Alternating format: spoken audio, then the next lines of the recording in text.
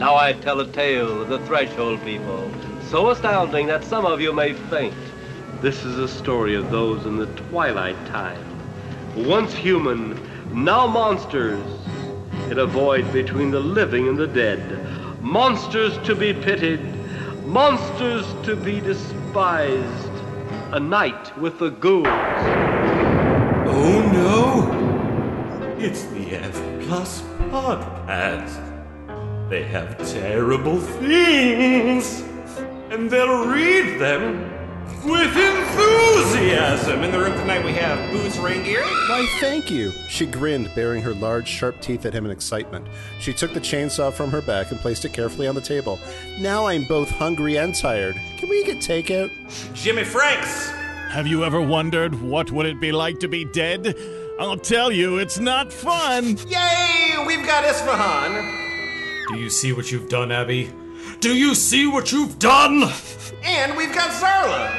Things are pretty bad in the U.S. and other places, but I sure hope this is not the solution. Curious why the author seems to hate the people of San Francisco specifically. That was harsh. Softer hearts, open minds, and less hatred is needed, rather than replacing bones with muscles.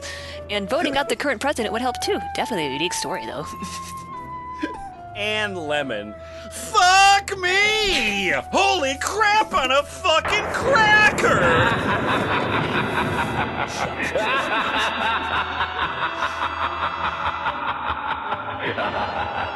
Hey, F Plus. Hi. Hi, Lemon. Hi, Lemon. Hey, are you terrified? Always and about everything. That question concerns me. I'm on my way, but I don't know if I'm all the way there yet. I see. Isfahan, what are the top 4 things that terrify you? The news, not knowing what the news is, knowing what the news is, and asking other people what they think about the news today. Wow. So every television is kind of like a Schrodinger's cat situation, isn't it? Yes, it is a source of potential terror for me. But also real terror regardless. Like, when you open the box, you're terrified regardless. Right. That's fantastic. That's the point of the exercise. That is actually, yeah, that's what they proved. I want to introduce you to a place that's very, very scary on the internet. You know, there's not a lot on the internet that I think would scare anybody.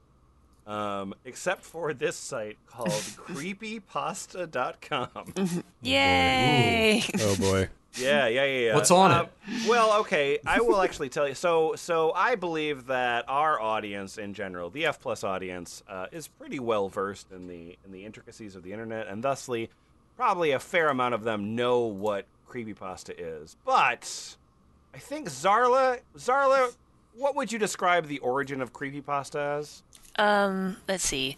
So back on some 4chan board, I forget, people would just post scary stories to try and scare each other.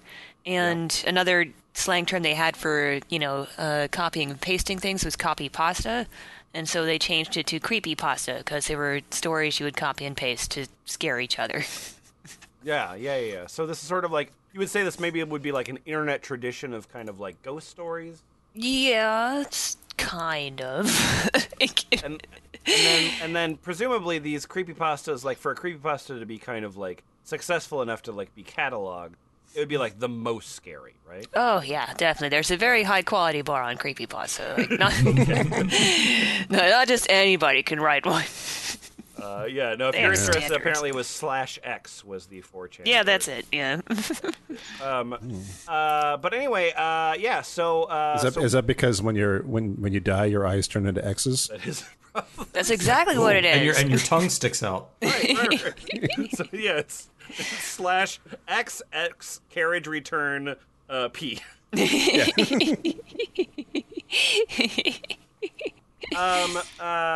So we're going to be looking at a document here brought to us by Doctor Interrogative, who has produced a whole lot of F Plus documents for us lately, and thank you so much.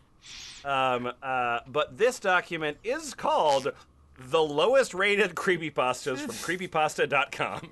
Yay! So yeah, real cool. Yeah, so if you go to creepypasta.com, you can sort by rating. Yeah, so we're gonna look here at this story. This story is called "Eat Your Greens," and it was posted on October of 2013. It contains death, murders, and disappearances. So yeah, real scary stuff. I think if we could, Jimmyfranks, do you think you could start us off here with this with a story with a rating of 3.86? That's not bad. It's all right. You know. My mother always told me to eat my greens. Like most, I was a fussy and picky child and didn't want anything to do with the disgusting-looking mass of otherworldly slime that she slopped onto my plate every meal. Okay, Give me... are you Calvin from Calvin? Yeah. Did the greens actually attack you? I was look, Spoilers. Look, I was a kid, all right? I was a kid. Give me meat. Give me dinner rolls. Anything but that. Give me that wachatas.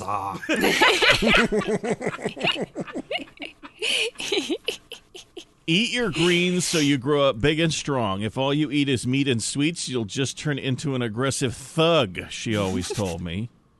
Well, I certainly didn't want to be a thug. I was a nice person, you know.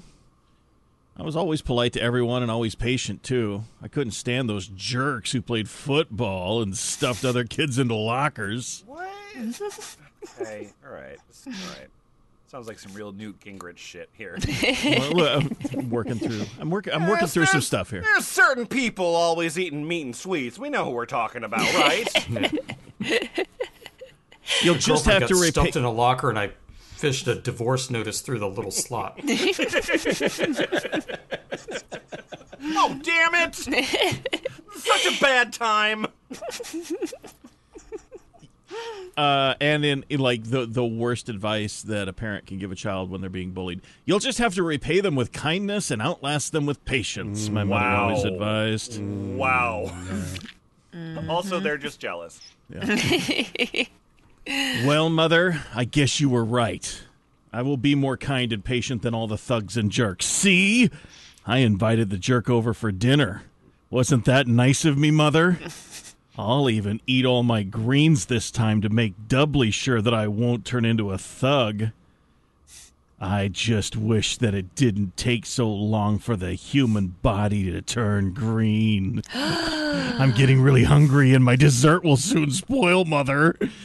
Oh my God. The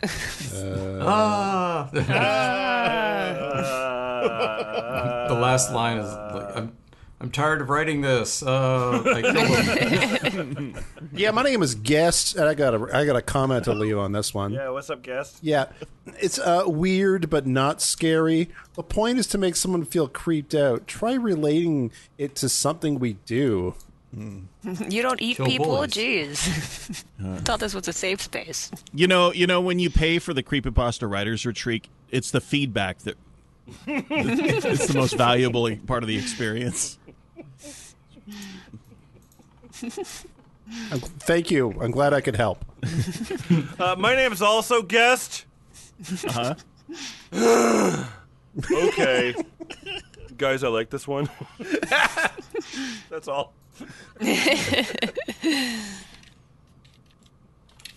These comments are powered by the open web. Yeah, so that was terrifying. You brought a bully over, and then... Yep. Okay. Zarla. This next story here, it's slightly better. 3.8. Oh, wait, no, it's slightly worse. Yeah, that was the best rated story we're going to read. That was the best rated tonight. story we're going to read. Wow. Yeah, I think we're reading in like reverse quality order. Yeah. Okay. No, I appreciate that. Okay, yeah. So this one's slightly worse. It is called Beyond Truth. Contains death, murders, and disappearances, and madness, and paranoia, and mental illnesses. A great cocktail. From 2012. Something for everyone. See, I watched the blood as it trickled across the slick wooden floor, as it began to hide under the furniture, as it began to spread and draw closer to me inch by inch. I was always a curious man. Was it wrong to peek? I thought not. Maybe I had been wrong. What good has come of this corpse that lay here before me? Yet I have no regrets. I've regretted everything. Okay. Well, you have to... You have to decide. Sure. I no longer wish to let myself become lost in such emotions. The deed has been done. Still, no, I must have been right. It was not wrong to peek. It was wrong to open the door as I have now. The door of knowledge has always been there waiting for me. Who knew it could cause this? Still, I will carry on. This sudden insight is confusing. I will learn to master my knowledge.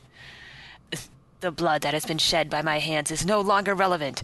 Nothing in this physical realm is relevant. I must understand what is yet to be understood by any other being. I will be patient and carry on. I let the blood reach me. What is yet to be understood. Yep. I let the blood reach me. I washed it while it dried and ceased its journey across this unfamiliar place. The Is blood... the blood like the monster from Prey? Like it skittles around the room and turns into shit? It's the blood from the thing. The blood's journey was irrelevant, unlike what I must soon experience. I left him there to make my own journeys across these many unfamiliar places. Am I mad? Possibly. Although I could never quite say what madness was. Credit to Mitchell. As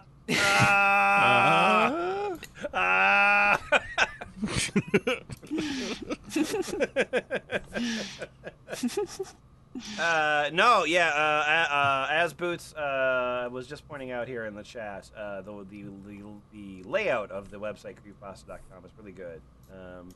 Contains there's the first column, it says Dear Abby. That's what the first column is. Then the second column is a story that's called Dear Abby. Yeah. Then the third column is a picture, and that's scary. And then the fourth column is another story. Oh, yeah. The first column is the picture of Dear Abby, Okay. followed by the text Dear Abby. The columns are about okay. 200 pixels, I think. So it's a 4-column, two stories with thing, but like most of the space is taken up by the image for the. It's really bad. Yeah. It's very hard to read. Yeah. Image. So the next worst story is called the Bambi Project. We're actually going to skip over that one because it is very, very long. And instead, going over here to the world of Winona. And this contains deaths, murders, and disappearances, madness, paranoia, and mental illness. And it also contains Eileen Zier. Yep. I guess it's a username. Caution, Eileen Zier Ah, is in the story. well, I'm not going to read it then. It also contains high school and murder, which is different than the murders that I mentioned earlier. Yeah. There's plural murder, and then there's also singular murder, and crucially the F+, paint. Ugh. Ooh, I can't believe someone went to a store with paint in it. You're gonna have to tap out. Ugh. Gross.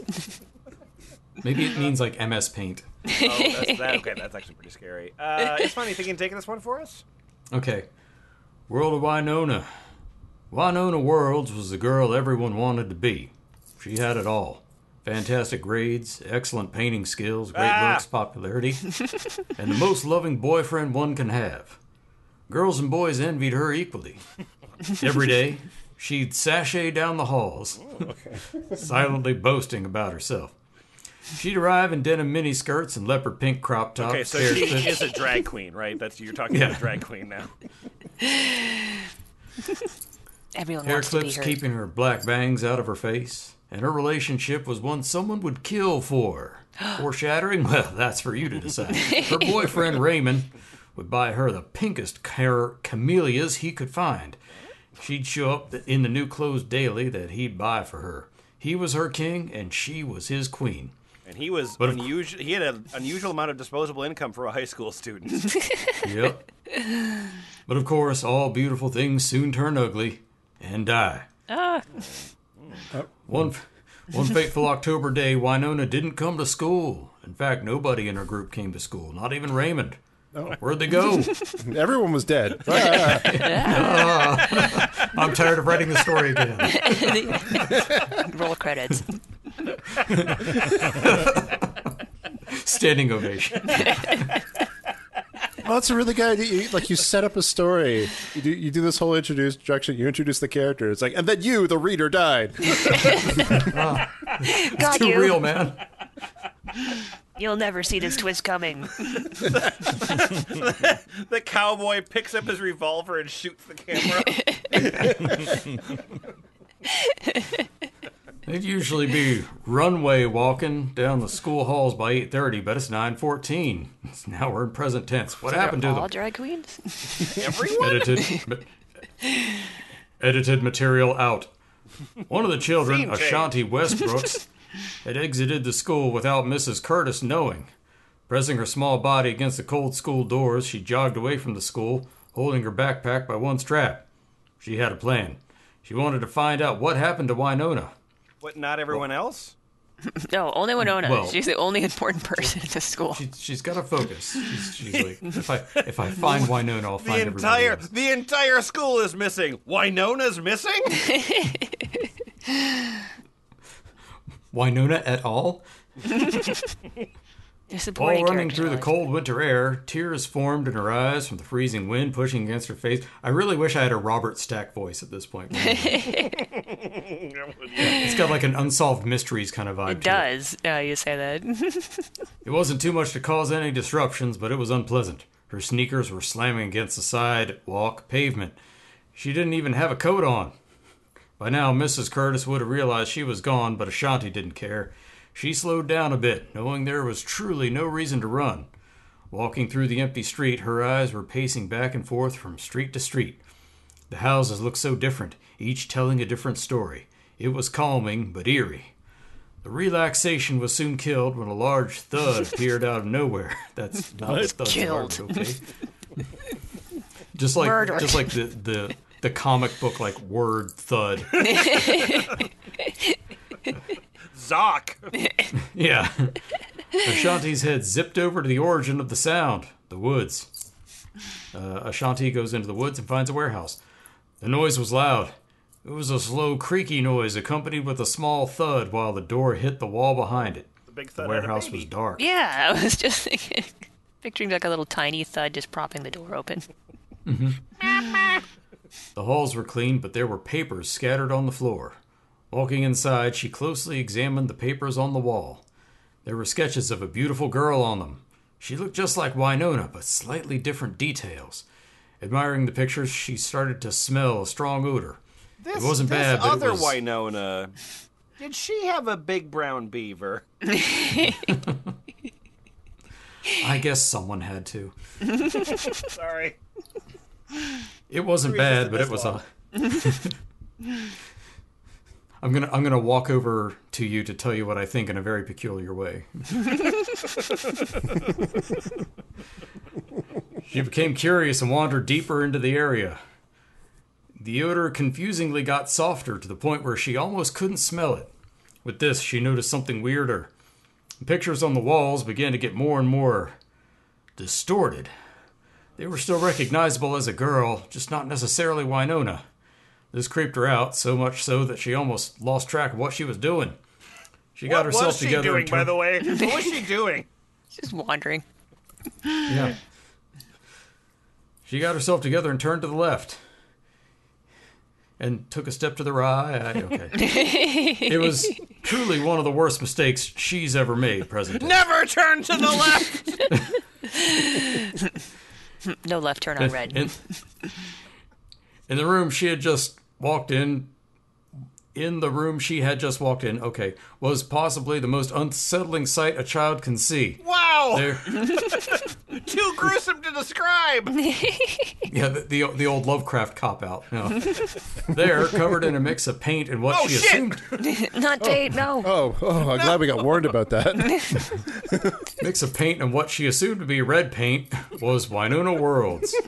She was completely drenched in dried and wet paint. I'm going to be coy about this red paint for a while. And she was sitting on a wooden stool, arching her back, holding a paintbrush in her hand. She was slowly adding details onto her painting of a pretty girl. Suddenly, she snapped. She stood up, picked up a paint bucket, and threw the full bucket onto the canvas, There's a lot staining of paint it with orange paint. The sight was almost cinematic. Beautiful, to be honest. Okay, so we've got paint. We've got red paint, and we've got orange paint. So And far. orange paint, yes. I'm keeping a catalog of this. Okay. Do you know what color you make when you mix red paint with paint? Yeah. red paint. The color, it's just, if you look it up on the color wheel, you know. It's... 100% saturation. Then Ashanti realized the sad truth. The woman she was drawing was her. Whoops. Ashanti? The woman that Winona was drawing was either Winona or Ashanti, because It's not clear. It's fun. There's nothing grammatically wrong with the sentence. The woman that she was drawing was her. yeah. You know what, Lemon? All the information in me is right there on the page, man. You know what, Lemon? You are-ing right. You are-ing right. She was throwing paint at her self-portrait. Okay, there we go. Because she couldn't bear to look at herself anymore. Winona dug her fingers into her hair, pulling herself by her black locks and slapping herself. She turned around and kicked a bucket over, splashing pink paint all over Ashanti. Write that down, Boots. Ashanti I like this because I'm picturing it all directed by Sam Raimi. Oh, okay. So is Winona Ted Raimi or is or Ashanti Ted Raimi? Both of them. Okay. Oh, very good. Snap zooms, Dutch angles into close-ups that are fish-eyed, and yeah. Ashanti screamed in fear. Winona looked up, deranged. Her makeup was smudged, and she had black eyeshadow plastered on her face. The sight was horrifying, but what was more horrifying was the second realization Ashanti made. Looking closer at the seemingly red paint all over Winona, she noticed something off. The smell coming from her was not the scent of just paint. It was blood. There was blood all over Winona Worlds. And she caught that from the smell? Yeah, because the smell of blood is stronger than the smell of paint. Yeah, like when you go into a room and you're like, did somebody bleed in this room? This freshly painted room? Did somebody bleed in here? Sorry, I cut myself. I'm letting it off gas.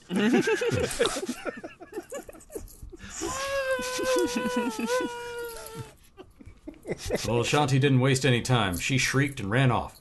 She didn't know if Winona was chasing her, but she didn't care. Her small feet were slapping against the hard pavement, the brightness of the light outside getting nearer. She fell out of the door, quickly getting back on her feet, but the escape wasn't very easy. She felt a firm, strong hand grasp onto her backpack, pulling her back. She screamed and yelled, begging Winona to let her go. Her legs were flailing back and forth, a desperate attempt to flee, but Winona wouldn't budge. She dug her nails deep into Ashanti's legs, so deep that blood came out almost instantly. Ashanti screamed in pain. Winona pressed her face against Ashanti's cheek, whispering into her ear, "You're a nosy, stupid bitch, and you deserve to die," she hissed. It's scarier without my accent. I don't know about that. Ashanti cried out in both fear and pain. I was imagining that I was in a ranger's cabin, and I pushed the button. And it said, "Smokey the Bear says, you're a noisy, stupid bitch. You deserve to die." Like that in itself is pretty much a creepypasta. The friendly-looking thing said something dangerous. Yeah, that's all you need. You're close, but video games were at no point involved in that story. Oh, yeah. Video games were cartoons. And then Mario was there. Squidward. Ashanti began rapidly slapping against Winona's face, causing Winona to drop her. She started to limp away, dodging all of Winona's attacks. She grabbed her shoe off of her foot and threw it at her. But Winona didn't stop chasing her. Eventually, Winona grabbed Ashanti again and lifted her up against a tree by her neck, choking her. Winona's pupils were dilated, her smile was devilish, and she had Sanpaku eyes. Hell yeah! Probably. Had what? She had completely lost her mind. Winona slashed her manicured nails against Ashanti's cheek, causing the little girl to scream out in pain. She threw Ashanti on the floor, knowing she wouldn't be able to get up with her torn thigh. She towered over Ashanti, paint bucket in hand. She was prepared to smash the little girl's head in with it. You should have stayed in school, she muttered. Oh, so that's Ashanti the moral. Yeah. Ashanti was hyperventilating at this point, so much that Winona started to become confused. Soon, Ashanti was grasping her chest. Winona dropped the bucket in shock. By the looks of it, she didn't have to do any work. Ashanti slowly stopped breathing and fell limp. Her tiny hand still grasped onto her unicorn shirt. From this, it seemed she had an asthma attack and died. Wow. Dun dun dun. Huh. She The died real off villain. camera. You can't fire me, I quit.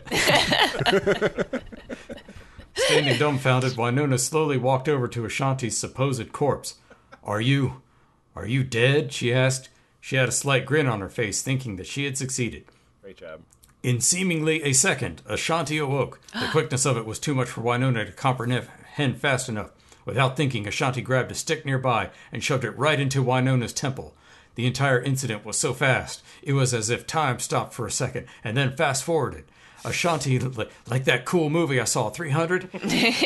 Ashanti let go of the stick quickly, crawling backwards. Blood began to drip from the side of Winona's head, seeping down the stick. The sight was gruesome, but Ashanti couldn't look away. She was seemingly fascinated.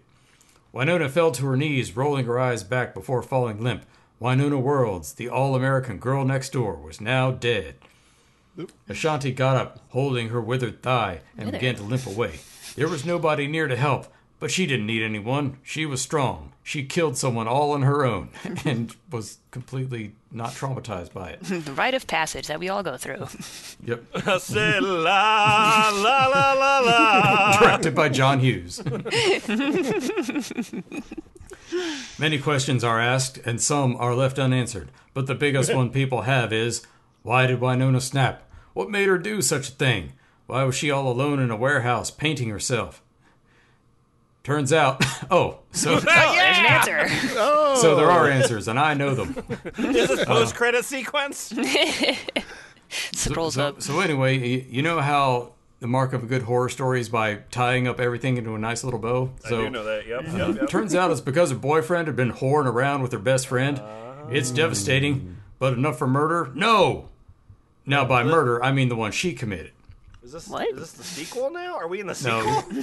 This This is the part of the story where you judge the characters.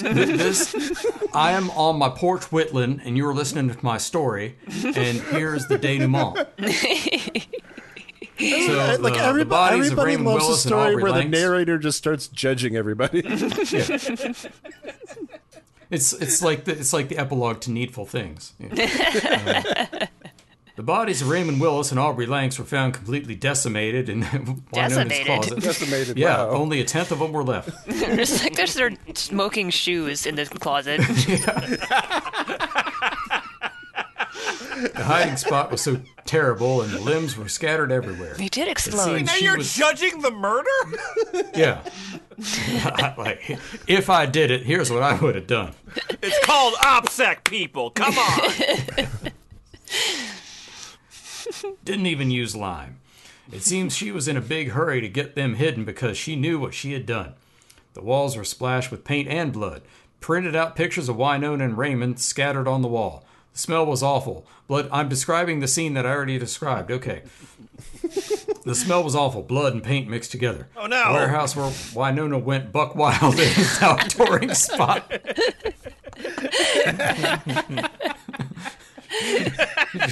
Flashing everybody. It's time for Winona to get turned. Students from her school went over there to gawk at the pictures she glued onto the wall. Because it wasn't a crime scene and no cops had ripped it off.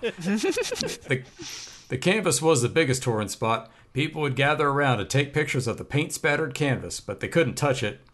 They didn't mind the smell, the horrible, disgusting smell. Have like a Shrines of garden? Raymond, Aubrey, and Ashanti are located in the gym. They're there to honor them. Did Ashanti die? Okay. Shrines? They built shrines in the gym.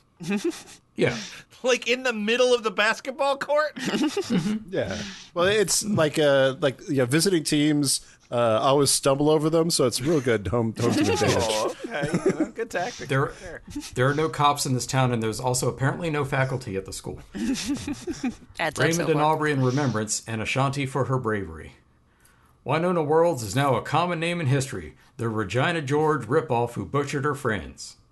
That's the whole story. They could have just left it at that sentence.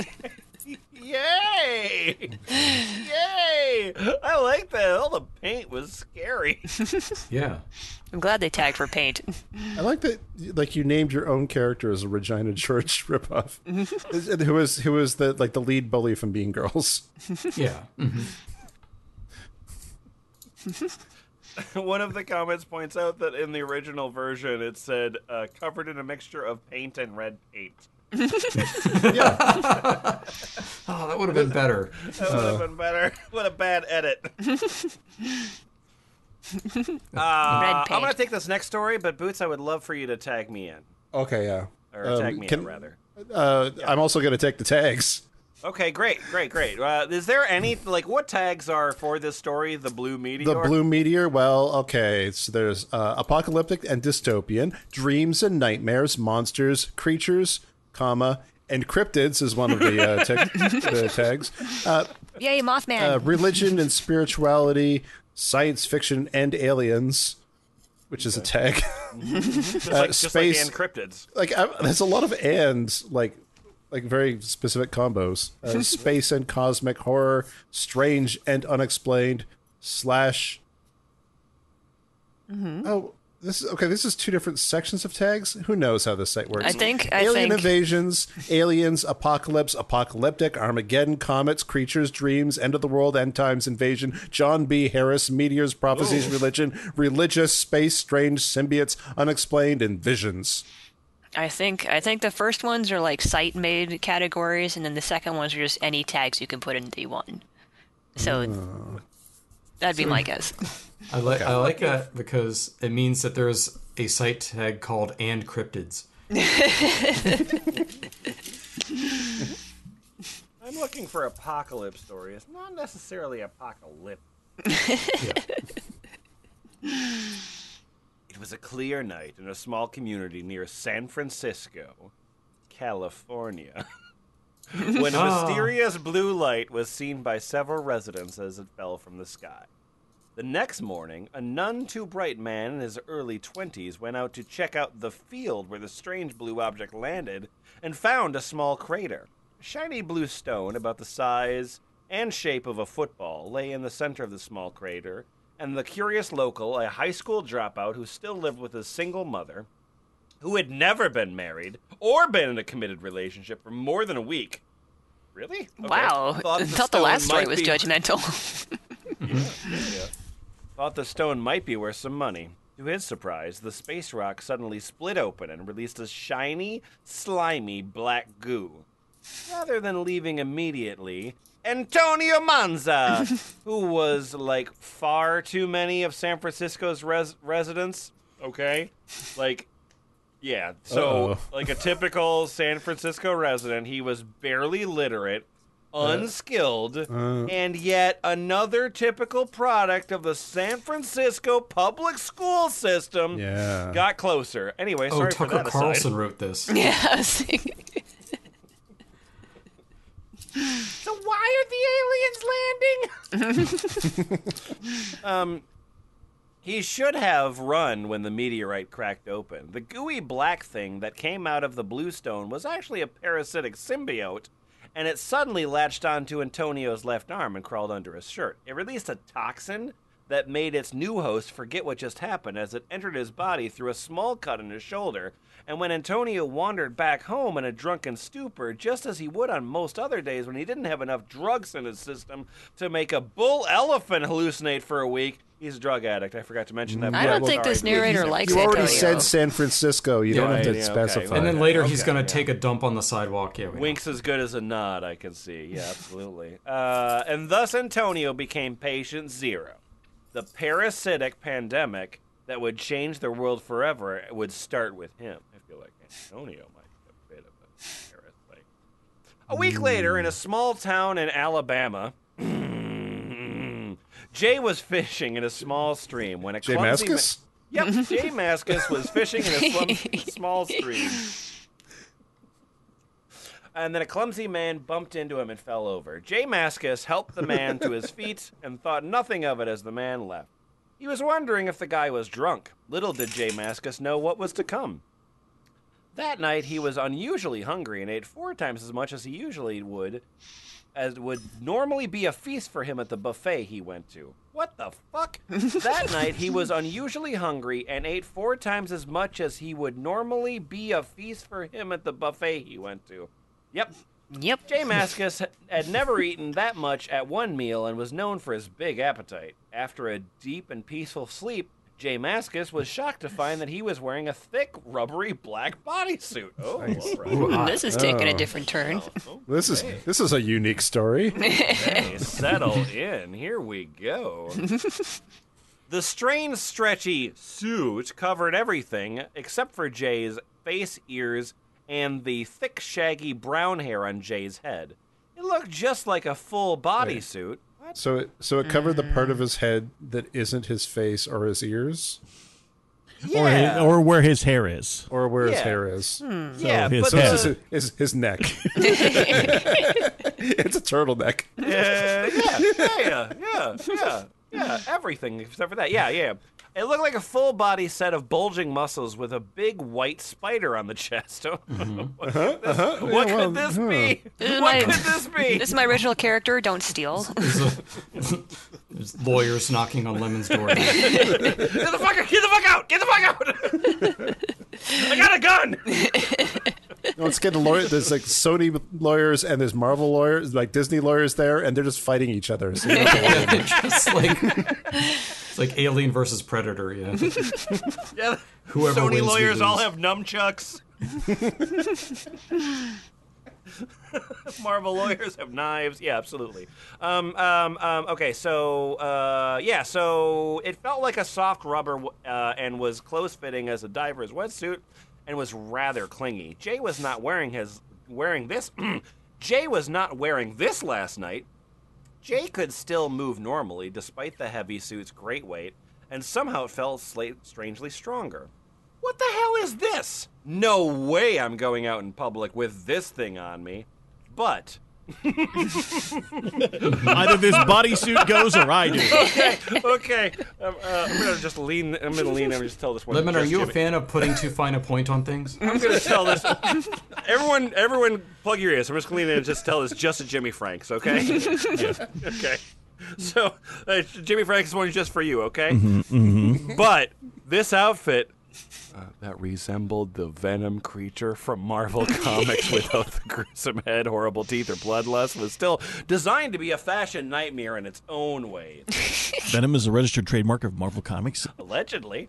Jay felt around for some kind of opening or seam on the suit's back since there wasn't one on the front, but there was none.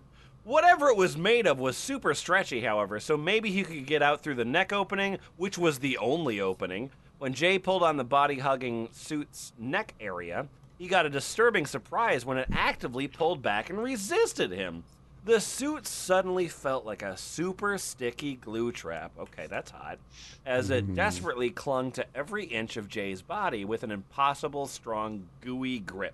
See, this is why I stopped shopping at Spirit Halloween store for my Halloween costumes. Why is that? Because they turn into a strong gooey. They have a strong gooey grip, and I can't take them off. And then they possess me, and I go bananas and start murdering people. Yeah. I mean, you'll get that sometimes, but like the realism of and the prices. I mean, You can't beat the price. Like, is it literally a banana costume that you're wearing? When you do that? now you have become the banana. You're coming down the stairs. You're coming down in pants.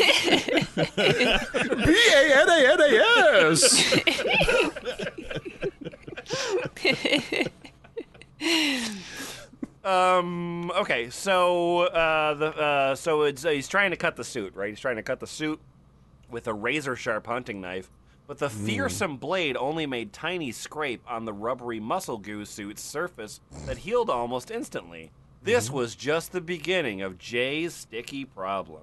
Boy, he's sure spending a lot of time thinking about how sticky and muscly this suit is. I bet that's for no reason. No, it's just an interesting sort of, it's texture. Stories need texture, you know?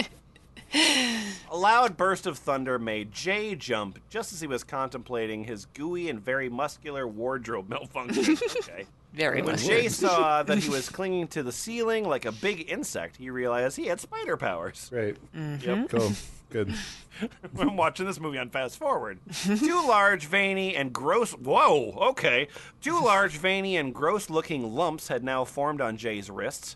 Those proved to be web shooters. Though formed by the suit, the web shooters were connected to Jay's blood supply as if they were his own organs like his kidneys or liver, and that main mass was embedded in each of Jay's arms among his arm muscles. It was clear that the situation was permanent. Narrator doing a lot of work here. This is going to be a huge issue, Jay thought. He could feel other, even freakier changes taking place. Jay's stomach rumbled. He was strangely hungry again. He jumped down from the ceiling and began to prepare breakfast in spite of what was happening to him. Jay had 50 pounds of fish in his freezer from multiple successful fish. Jimmyfranks, I'm trying to set a story. Look, I was on board. I was complete, like, my disbelief was suspended. And then you come in with this. Completely took me out of it. I'm just trying to set a scene. My boner is gone. Just trying to build this character with just little sousance, little hints, you know. Like, you won't necessarily catch him on the first read. You fly fishing? Or you like ice fishing? I need the details, please. Like picturing it just standing at his stove, delicately, cooking fish with his spatula in this giant black muscle goo suit. In his bootleg Venom costume.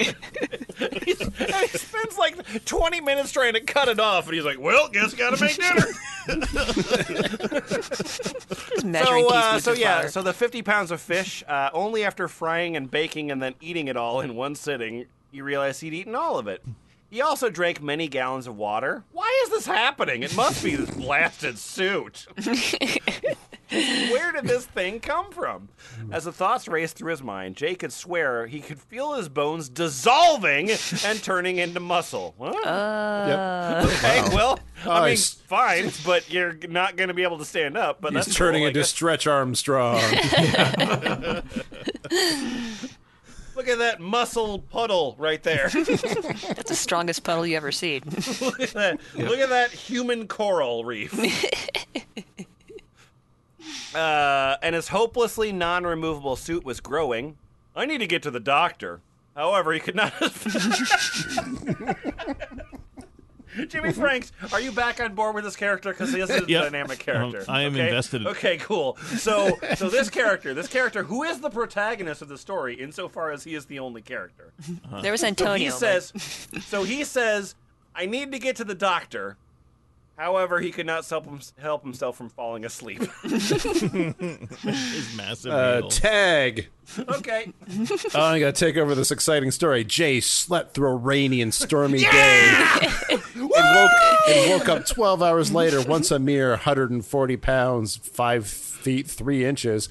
He was now 250 pounds of muscle and 18 inches taller, but his forever stuck-on living muscle suit weighed 500 pounds. What? Okay, this is a sex thing, right? Jay effectively weighed 750 pounds with the unsettling way in which the accursed thing was now bonded to him. It's just innocent details. Innocent details about the muscle suit. There's nothing weird about What is it. creepypasta about this? The symbiote had merged with his flesh on a molecular level, and every cell in his body was now half symbiote. Even his DNA was half symbiote. It was impossible to tell where Jay ended and the symbiote he was literally stuck with began. Somehow Jay knew this instinctively. Somehow. To top it all off, his bones were gone, replaced by muscle, which was abundantly clear when he reached for a light switch 20 feet away and saw that he now had super stretch power. He is Stretch Armstrong. Oh my God, he is. You're right. In addition to the spider powers on organic web shooters and super webs, Jay's now excellent vision meant his glasses were no longer a necessity, and once brown eyes were now glowing green ones. He would never need a flashlight or lantern again because he could see everything in the dark without one. See, there's a bright side to everything. Yeah. I wonder if the author is 5'3", 140 pounds with glasses. Do you think maybe their name starts with a J? I think the odds of that are low.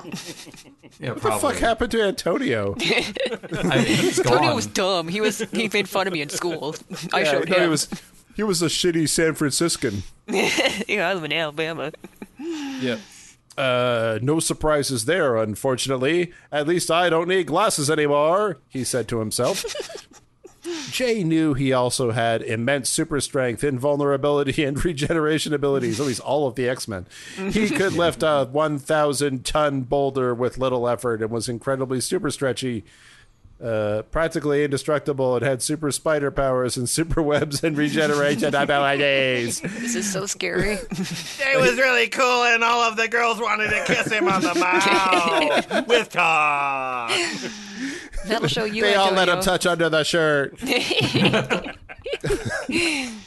But he was now the parasite, completely dependent on the symbiote to support his body. And now, Jay, you are the parasite. No, that John, he- you are the now- parasite. Now that he didn't have bones, Jay could harden, soften, and expand at will and withstand fire, ice, and extreme heat and cold as well. He had advantage to all saving throws. He was just Softening powers activate. Fire, and also ice, and also hot, and also cold. Sorry, that broke me. Also, he was super rich, and he had a really cool car. Oh, here's Jay talking. I'm a super-powered freak of nature, and to add insult to injury, I look like one and I know it. This is a nightmare. Okay, to be fair, that's like exactly how comic book characters talk. Okay, that's fair. To themselves. Yep, absolutely. The nightmare had one last freaky permanent surprise for him. Jay suddenly felt a weird squirming sensation in his armpits. Within seconds, the symbiote suit formed a second pair of arms under Jay's own black-clad and now mega-muscular arms. This is not a fetish story. Though made entirely, now we're Goro. Though made entirely of symbiote muscle goo, they looked just like his own suit-covered arms. Inside Jay, black goo nerves embedded in his flesh connected these symbiote arms to his brain, That's my so band he name, could Black feel Goo and Nerves. control them. Since they had organic web shooters like the ones embedded in Jay's own arms, this meant twice as much super webbing. In shock and not sure what to do, Jay turned on his TV, which he hadn't watched in several days. We all go our own ways. Okay. All right, tag. Oh, like Tucker Carlson. That'll calm me down. He's such a good character. He's made breakfast. He's gone. He's napped for a long time. He's watched television. Yeah. This is great. I feel like I'm really getting to know this character. Jay's just Walking our a average mile- guy with the big muscles. walking several miles in this character's shoes. When Jay turned on his TV, he saw reports coming in on every channel that were all about one headline-grabbing subject. That big headline, of course, was an unstoppable new nationwide outbreak that started a week ago and was traced back to the blue rock from space that had fallen to Earth in a field near San Francisco. Thousands of people across... How near? Were you gonna? You know, Okay, never mind, around. It fell into all the Oakland. fields surrounding San Francisco. The opening paragraph to this established that Antonio was in a small town near San Francisco, which I don't think exists. Yeah, okay. No, never mind. That makes sense. Sense. I assume underwater. Thousands of people across America were infected with black symbiotes, just like the one poor Jay was now trapped in for life. We are all Venom. We are all trapped in this story. Doctors' offices were inundated with patients facing the same very sticky suit situation Jay was in, and there was no cure or treatment to stop it. Containing its spread was impossible, since its ability to hide inside the cells of its host made it undetectable until it formed the inescapable black super spider suit. At this rate, everyone would soon have one of these slimy, stretchy, and indestructible body-hugging permanent glue traps forever stuck on them. Not a fetish story. Everyone. Not a fetish story, nope. Not a fetish story. Everyone would be... Yeah, everybody zip your pants back up. In fact, Not a fetish everyone story. found it kind of hot. Okay, I know it sounds great, but there's some downsides. Everyone would be forced to be dependent on the parasites to walk and perform basic mundane tasks once their bones turned into muscles. Well, will they be spanked if they don't? Will they be spanked if they don't? And at the same time would gain the same superpowers Jay now had, whether they wanted them or not. At least Jay wouldn't be alone or too humiliated to be seen in public. Why hide if everyone is afflicted? Being merged with a symbiote that weighs twice as much as he does was still no laughing matter for Jay. Inside the very thick and very thing it felt like and was being stuck up to his earlobes in a rubbery living tar pit that will never let go. The powers, superwebs, bonelessness. It's really focused on that. With the power of bonelessness! Oh, Bonelessness powers activate. that's my favorite secret move to use in Tony Hawk. We're experiencing a bonelessness epidemic in this country. Bonelessness and whole-body Hulk-like physique with these monstrous giant symbiote muscles everywhere and the mega strength to match that came with them would be a major life adjustment. Maybe. Jay would never get used to the freaky feeling of the shiny black organism attached to him and stuck on him like rubbery superglue, or being literally stuck in a lifelong host-parasite relationship where he was the dependent parasite. Not a fetish story. Wait, Okay, the next paragraph is literally describing all that again. Wait, no, you're the host, not the parasite. I'm going to skip. Wait, there's one is there sentence something in there. Okay. All right. But where it's like the most disturbing part was that being stuck in this gooey, stretchy, super sticky glue rubber living tar pit body trap felt strangely pleasant, and he liked it. Not a fetish story. Oh, what a horror! This sounds terrible. No one knew how they spread so quickly. In 10 days, half of the American population was affected and trapped for life in mega muscular... Have I made this clear? Black symbiotes that completely covered them up to their chins and earlobes like Jay. Amazingly, civilization had not collapsed like Jay and many others initially thought this might cause it to. In fact, it got much better, and Bitcoin just went up in value. It got Everybody super likes hot, it. and people were like, wow, Joe Rogan's right. Society continued to function We almost got as mega if muscular capitalism. as if everyone was simply ignoring what had already happened to at least 50% of the people in every state in the mainland USA, with many also affected in Alaska and Hawaii, but not Canada. Why did you mention mainland USA? Canada's fine. Do that? Why did you say mainland USA? But also the parts that are not part of mainland USA. But not Canada, because the symbiote apparently respects borders. Yeah, Guam was just fine. I find it hard to ignore big black spider that makes people, honestly. I think that might change my daily routine. Jay was dumbfounded, but at the same time glad America hadn't gone down the tubes, though California seceding from the Union to become its own California. country. Oh, good. The day before the symbiotes were first noticed in it, and a few other states wasn't doing that former state any favors. See That ya. was a sentence. The Democratic Republic of California, or Yes! DRC. All right, Yeah. now this story Yes. is getting good. Yeah, Yes. yeah. Yeah. Listen. I'm going to put a fucking gun to your head. And if you do not type the words Nancy Pelosi in the next 5 sentences, I will pull the trigger. This is just like unfettered wish fulfillment just vomited onto the screen. Hey, didn't Jay live in Alabama? I wonder if the author lives in Alabama. Jay's a good God-fearing boy from Alabama, but unlike those filthy, idiotic, drug-addled, uneducated Californians in San Francisco. Typical San Franciscan. The Democratic Republic of California, or DRC, was facing several severe crises that had nothing to do with the symbiote outbreak. Yeah. And many Sounds and like many taxes. And many of its wiser residents were now former residents living in neighboring states to avoid giving up their status as U.S. citizens.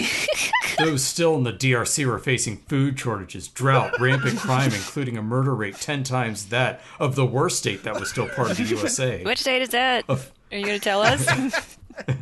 Maybe Alabama? Is it Alabama? This guy's writing is really coming into its own now. Yeah. Just a failing economy and various struggling, this is creepypasta, by the way, and various struggling social programs that were doing more harm than good, provoking increasingly violent protests that had already caused major destruction and dozens of deaths in several cities.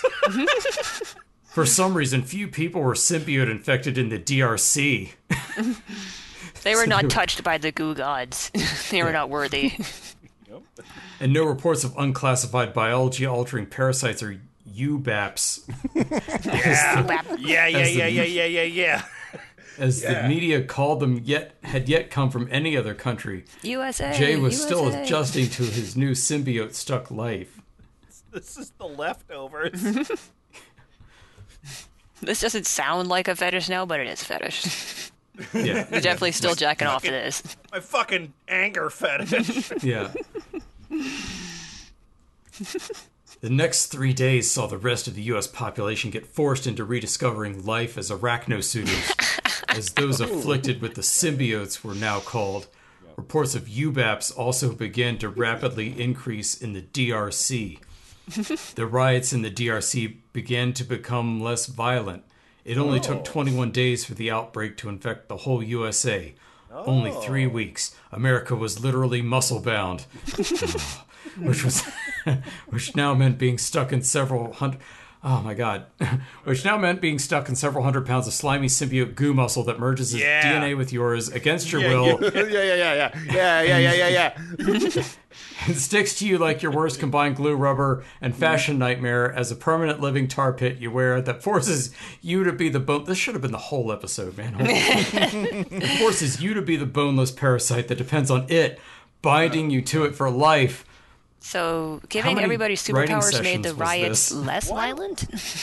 Yeah, I don't understand. California was the last ones to be domed by this parasite. Held out as long as we could.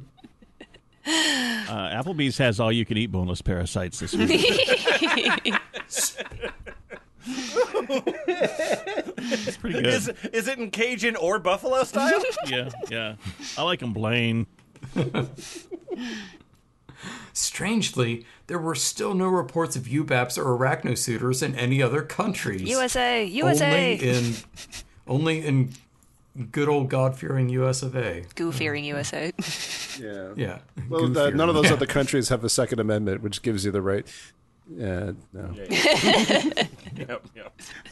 Everyone else can play that joke to the end if they feel it. 6 feet and 630 muscular pounds was now average adult size. So at 6 feet 9 inches and 790 pounds with his extra muscular symbiote, Jay was now considerably taller than average and one of the heaviest. Ladies. Oh, yeah.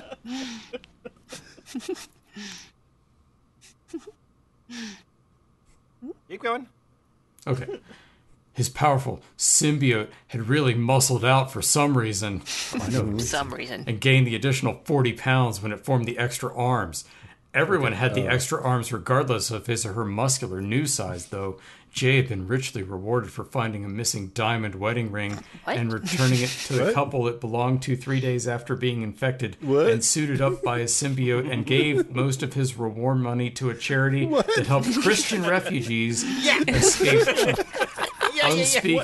unspeakable and horrific persecution in war-torn countries. Unspeakable persecution. Yeah. Well, hold on. Is this WarioWare? Is this? He's just like popping off for side missions. Took a Jump! took an odd turn. Many of these people have been rescued with this donation, and Jay's feeder insect business was feeder insect business. Oh, damn it. Two thoughts that feeder are instinct would have been definitely funnier, but gotta be honest, that is not what it said. Feeder instinct. Feeder Press insect start. business was thriving. Jay Those was two able thoughts to are same. use the money he earned from selling feeder insects to go diving for tasty lionfish and other Oh, prizes. yeah! Oh, The yeah. bait Water shop owner saves humanity. What do you think? Because he's got. What do you think John He's gotta B. put the- Harris in Alabama does for a living? With a symbiote, he didn't need a. This is not creepypasta. This is therapy. It's like writing therapy. I posted on creepypasta.com. It's a creepypasta, okay? This is the only place that didn't take the story down. It just downvoted it, and this isn't even the worst voted story. That's true, actually. Nope, there's We worse read ones them. on this website. It's the fourth or fifth worth story. He didn't need a wetsuit, fins, or dive mask for seeing underwater, and could stay where the fish he hunted were for much longer. His symbiote formed an organic dive mask and organic fins when he dove, and enabled him to stay underwater for hours at a time without Also, scuba gear. sometimes he finds golf balls that people hit, and you can get like $2 for them. Yeah, he used the reward money for returning golf balls, and he like Donated to charity. He was he a really good convinced boy. Mike Pence to overturn the election. And anyway,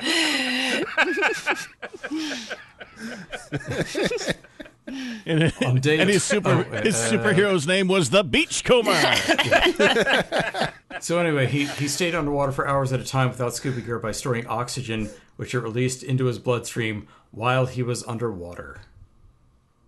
Okay, Zarla, tag. On day 22, all the news outlets ran with a new headline. A clue to the origins of this bizarre epidemic had been found on the blue space rock that brought the first symbiote to Earth. On the inside wall of the hollow blue stone was a mysterious set of symbols that could not have been created by human hands. Shockingly, the symbols were all ancient Hebrew letters. Typical. Whoa. Those Hebrew letters formed words, and the message was clear. Be grateful for this gift. It is both warning and blessing. Use it wisely. Know who I am and remember my laws. Oh, Under this message was a line of golden Hebrew letters that spelled out an unmistakable name. Yeshua HaMashiach. I said that wrong. Mashiach. Mashiach. The Hebrew name for the Savior, Jesus Christ. Jesus wants you to become an arachnid. And, right? Like, you don't need to drive that point home. You probably don't need to belabor this, right? Like, we Yeah. got the picture, No, right? You see, don't that need was to- that was my twist. Okay, so this is that night, Jay and millions of other people across America had vivid dreams and visions about the symbiotes providing a path for humanity to make the world a much better place and bring an age of enlightenment, and about the rapture, tribulation, great white throne judgment. Some of the dreams were beautiful, and others were horrifying. Everyone who had these visions and dreams saw and experienced all of the same things in their sleep. Jay and all the other random symbiote-fused random Americans who had this experience were moved and compelled to tell those who didn't have visions what they saw that night. But I thought everyone had a symbiote at this point, didn't they?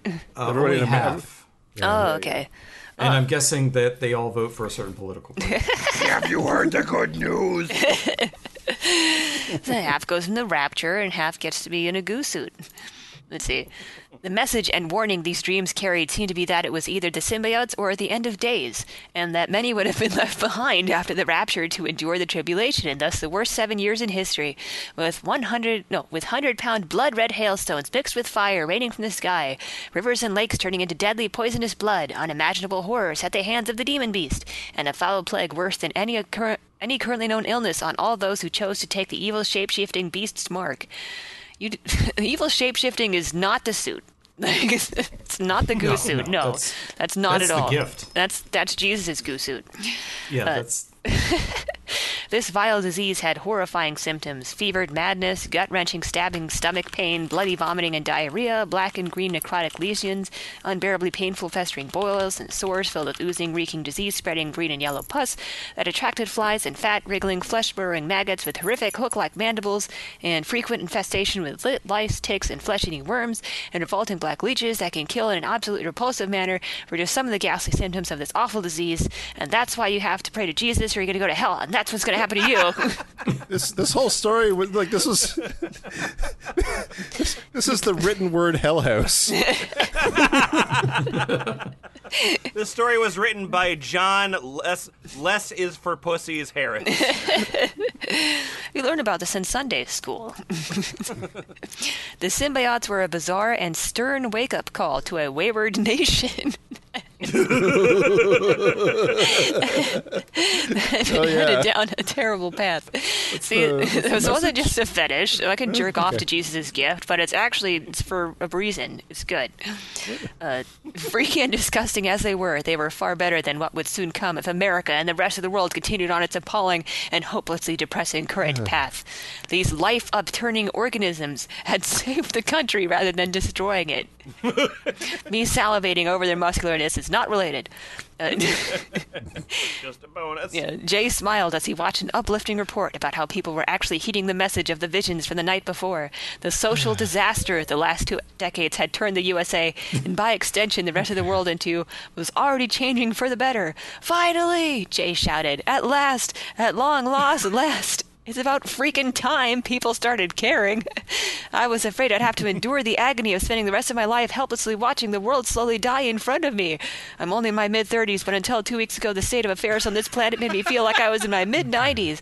Thank God himself, that nightmare's over. John, I've got Kirk Cameron on the phone, and he says tone it down a bit.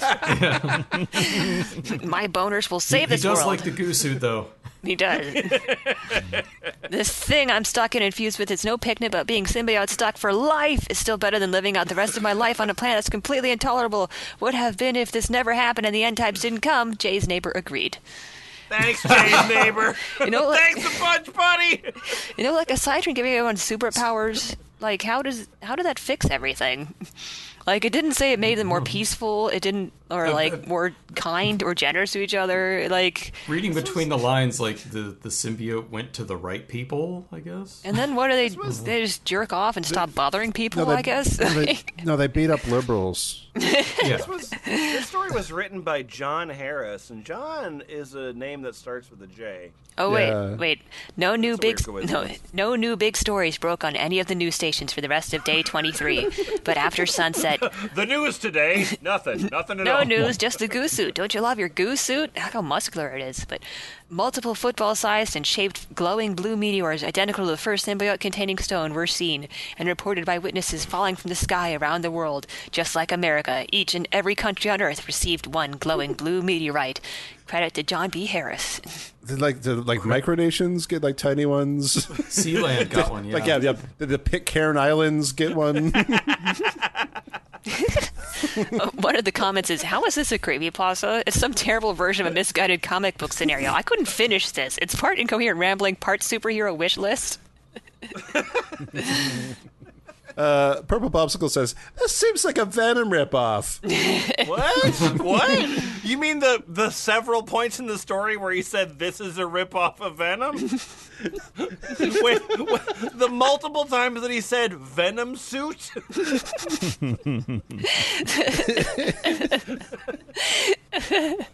What a fucking terrible story. A fucking terrible story, because he gets the symbiote and nothing happens. Like, no action takes place, but the United States turns holy as a result. Like, they all get the suit and it makes them muscular, and then they're like, and then liberals go away. Yeah. Look, Lemon, I know that it wasn't a very good story, but it was also long. It was like 45 minutes. It was long, so Marvel's going to option 60% of the story was him describing the muscliness and gooiness of the suit in various ways. Yeah. I love this. Also, no bones. What are the muscles And the lack attached of to? bones. Shut up. I had some other plans for the rest of our things, but I didn't realize that story would take 4 days to read. So we're gonna have to skip down to this story. It is called "The Town of Blanche." The Town of Blanche has only one tag. It's one of the worst rated stories on this. A rating of 2.62 from 3,000 votes. Wow. Boots, this only has the tag of locations and sites. Okay. So that's pretty good. Yeah. You want to tell me about the town of Blanche, please? Yeah. The Town of Blanche, this was written by... Oh, this one doesn't say. Okay. Yep. If you visit France's Côte d'Azur in your lifetime, do everything you can to avoid a small town called Blanche. Okay. Well, is that because azure means blue and then Blanche means white? Yeah. Is that why? Story's just over. It's like, okay, All right, bye. that's it. I was in the country once with my parents around 8 years ago. I was 12 at the time. I am now 20. We were on family vacation, and we found ourselves looking for a place to get some rest and enjoy some of the local color.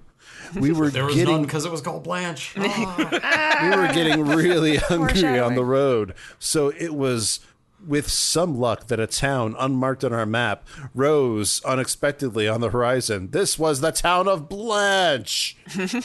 Immediately after we entered Blanche, we noticed that the colors of the houses were darker than anything I had seen in my entire life. It's not like they were gray or black. They were normal colors for walls. They just look not right. It's hard to explain, almost like it was a color that we don't even have a word for because it's so dark and strange. Get off the stage, Lovecraft. A few minutes after driving around the town, we all began to notice the fishy stench. Like a Friday market, except for the fact that no fish were being sold. The people in the town also had a really weird skin tone, almost frostbitten and tinged a deep blue. If I recall correctly, my father said something like, "These guys sure look like the sea." And then a skeleton popped out. We had originally planned to stay in the town for a while, but my mother and my sister were so disturbed by the creepy atmosphere of the town's denizens that they insisted we keep driving and find a different town to stay the night. My whole family was racist. Ah! This is Lovecraft. When we arrived in the next town, it was like we all gave a gigantic sigh of relief at once. We felt that we were back in normal civilization. However, the people who ran the inn that we stayed at in the second town did tell us some very freaky stories about Blanche. Stories that made us really glad we didn't stay there. First draft of Shadow of Innsmouth is pretty weak. So it's just the shadow over Innsmouth in France. Mm-hmm. Zarly, you gave me an idea for like a new. It'd be like a lost H.P. Lovecraft story. And it was like the detective went to a town and black people were there. It's like half of his stories. He went into a shop and the shopkeeper was black. Just like a note in parentheses being like, expand on how black the shopkeeper was. Be racist as possible. This is one of the very, very worst stories. Our Doctor Interrogative, our document provider, points out this is not actually the worst story, so we're cheating a little bit. The worst story in this document is called Dear Abby. It contains the tags of madness, paranoia, and mental illness. But Doctor Interrogative says technically the worst rated story on the site, but it's not bad enough, in my opinion, and overly long. So instead, we're going to scroll just as slightly up to this story called Horrors of the Commonwealth. Is Sonny, take one, please? Horrors of the Commonwealth. Tags include deaths, murders, and disappearances, cruelty of men, deaths, again, post-apocalyptic, and short. The best tag of all. Its rating is 1.72 out of 10 from 90 votes. Wow. The ground was dry and covered in fallen pine needles, rotting away back into the earth from which they came. The smell of moss and pine was thick, engulfing Cliff's nostrils. There's no apostrophe there, but I'm assuming Cliff is a person. It was not a discomforting scent, rather sweet, but there was something more. And it was discomforting, unwelcoming, and growing. Now that it was no longer hidden in the aroma of the woods, it now carried as an aroma of its own, growing stronger like the sensation of a discovered wound. He felt unnerved and decided he would be better off heading his way back to camp, find another spot to pee. If Cliff turned right to leave, life may have been a little easier. There would be less nightmares, less things rattling. Oh, this is the second story where turning left was the worst thing that happened. It's the sinister direction. It is the sinister direction. Oh, Yeah. wow. Mm-hmm. Less nightmares, less things rattling the cage in his head every waking hour of every waking day. But he did not turn right. He's at the podium just flipping through his notes. Nightmares. Almost immediately after he turned left, he found her, the girl the group was chasing yesterday. Yeah. Chasing her around like a chicken that escaped the coop, he thought. She was still... a popular expression. Yep. We're going in media res here. Yeah. She was still covered in mud, now dried into clinging lumps of dirt. She was laying on her back, one arm stretched out in a yawn. What? The arm was yawning, I guess. Yeah. And the other placed clumsily at her side. She was naked, down to the skin, no clothes in sight, as in a place. And this made Cliff feel very nervous. His first... Oh, dear lady, I'm sorry. Oh, excuse me, miss. His first reaction was to look away, as his foster father had taught him before, to never peek at a naked girl, especially one so young. Of course, he was only 12 years old, and his curiosity had gotten the better of him, so he turned his head back to her. This was his second mistake. She stabbed him. Man, Cliff's just messing up left and right here. Yeah. Stupid kid. She was not sleeping. A clear realization he had almost instantly, and wished to God he hadn't, wished he had left, assuming she was in a deep slumber. In a way, she was. She was dead. I guess that... Fuck yeah! She wasn't sleeping. Yeah, that's true. Curtain! What a roller coaster ride this paragraph has been so far. But then Cliff felt his heart stop in his chest and found it difficult to stand. The urge to cry fell over him like a trap net, trying to pull him down to the ground and keep him there for the hunter to find. Hunter what? The feeling meant to own him entirely, but he could not let it. He had to stay strong. If Ford ever saw him cry, he would surely give him something real to cry about. Harrison Ford? Was this not real?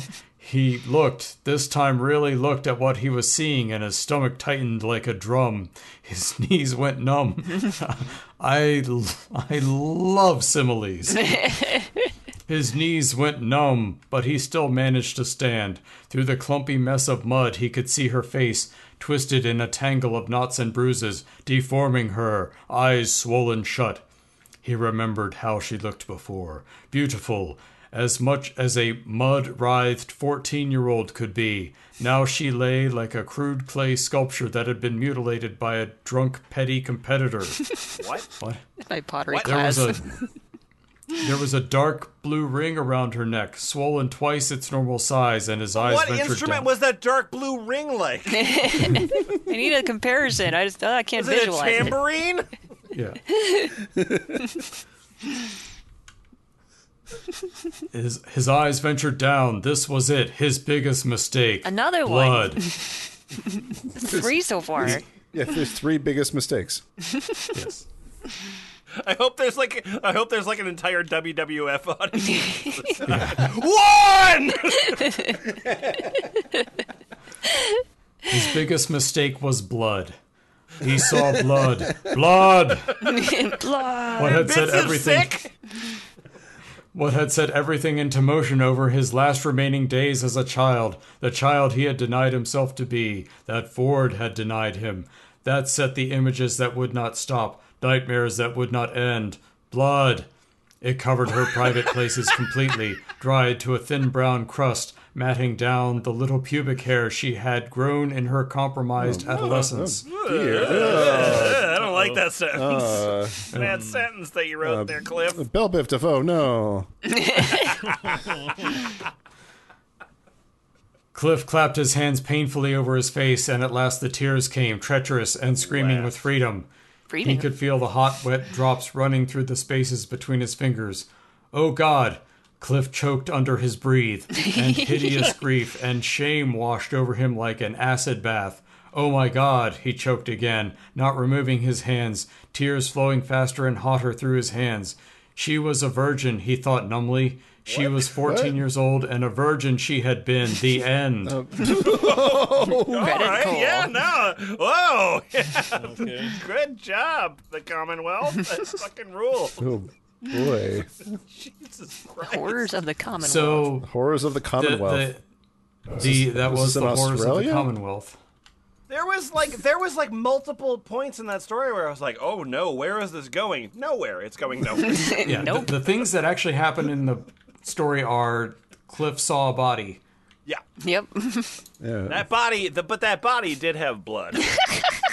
Blood. I love the first comment on the story. Just says men riding women.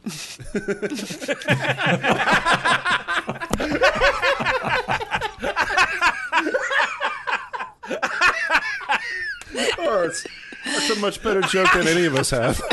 Yeah. We've been outdone. That's true. You just won the episode. No. Can I find more comments from you? You're funnier than us. Oh, good. You could thumbs up it as a guest. Okay, yeah. Thumbs up the shit out of that comment. What did we learn from any of this?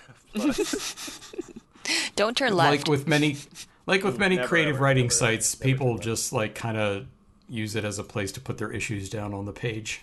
Yeah. I do like the exercise of just finding the worst things on the site because it's like most of what's on the site I'm sure is pretty bad.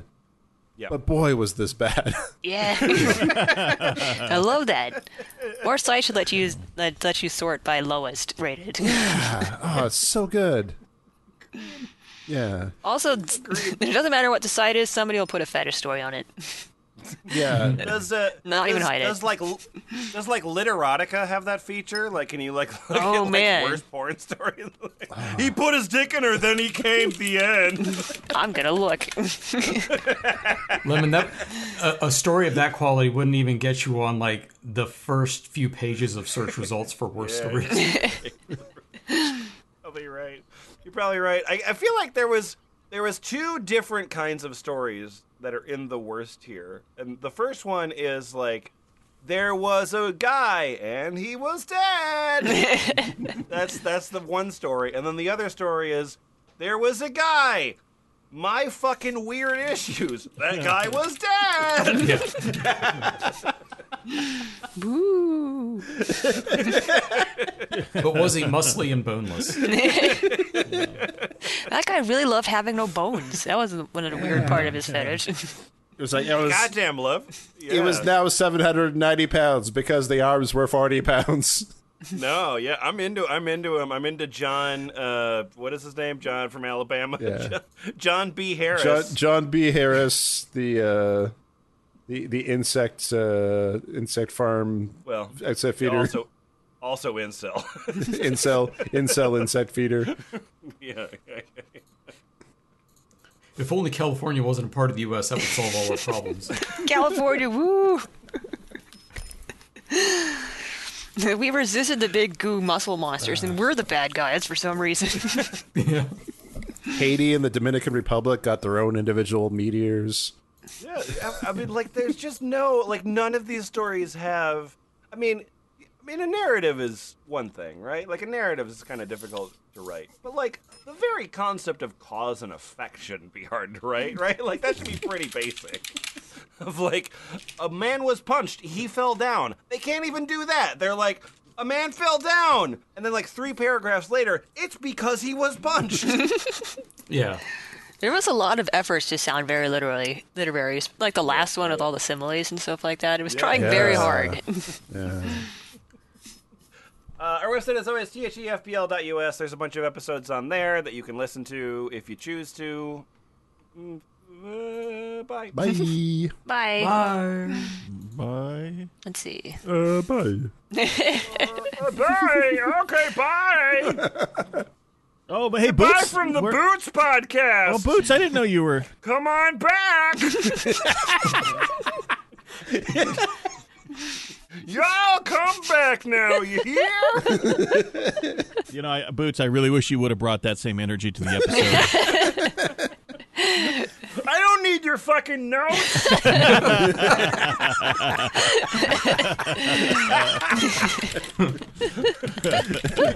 Oh, my God. Oh, classic Boots. Classic Boots. Doris, get out your poison pen and take a letter. I have to write to Count Dracula. You know, he wrote me a letter. All right, Doris. Dear Count Dracula, I am writing to you from Cucamonga. Cucamonga. The weather is lovely. The nausea of noon. The wind is always blowing. Boots, what are the lyrics to Green Sleeves? I went for a walk and I got my sleeves. They got very green. It's a beautiful ballad. In the folds of my verdant green sleeve. It literally is an entire song. Green sleeves, the sleeves are green, the greenest sleeves you've ever seen. A 23-minute song about how green his sleeves are. Verse 12. No, seriously. Oh my God, they're so green. Guy up on a karaoke stage sweating. I remember it being this long. Jesus. How many synonyms are there for green? God. The king and queen just circling their hands like, get on with it. Queen rhymes. Queen rhymes with green. That's very good. This one's dedicated for the queen. I call this queen sleeves. Yeah, you see my sleeves. It's poppin'. It's poppin'. Green sleeves, my sleeves are green. The hurry up motion from the queen. The F plus green sleeves lyric writing challenge. Oh, yeah. Apparently, Google Docs has a character limit. Who would have thought? That's an hour garbage day. We get people on Ball Pit to submit lyrics for green sleeves and then make Adam sing them for an hour. The more you say that, it's really actually pretty good. Yeah, no, I want an hour of Adam doing lyrics to Greensleeve.